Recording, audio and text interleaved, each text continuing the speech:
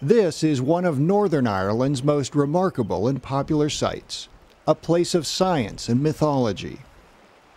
People flock each year to see the Giant's Causeway, the Emerald Isle's first World Heritage Site. For some, this honeycomb pattern of 40,000 basalt columns is a geological wonder. For others, like former guide Hill Dick, it's a playground for the mind and the home of a mythical giant named Finn McCool. Finn was one of the great characters in Irish mythology, or if you like, Irish fact. He had a problem with a Scottish giant who lived 25 miles across the sea, so he decided he would go to Scotland. Finn McCool was not a good swimmer, so he used the material that the volcanoes had left behind to build a causeway to Scotland, and he called it the Giant's Causeway. With a little bit of imagination, you can find evidence of the legend's truth everywhere you look.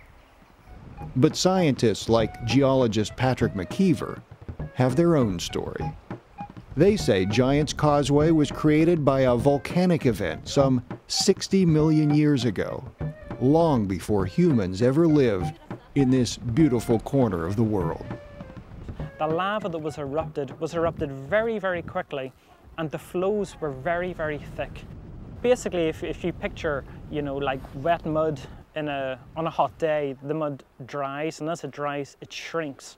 And as it shrinks, you get cracks forming. And it was basically those conditions that allowed these polygonal, hexagonal columns to form. Since the 1800s, Giant's Causeway and its nearby coast have been major tourist destinations. But you don't have to be a believer to understand their allure. You can weave your own story around it.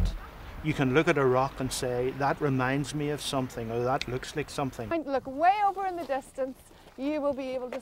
And the wonder in the eyes of these children suggests the story of Finn McCool won't fade away.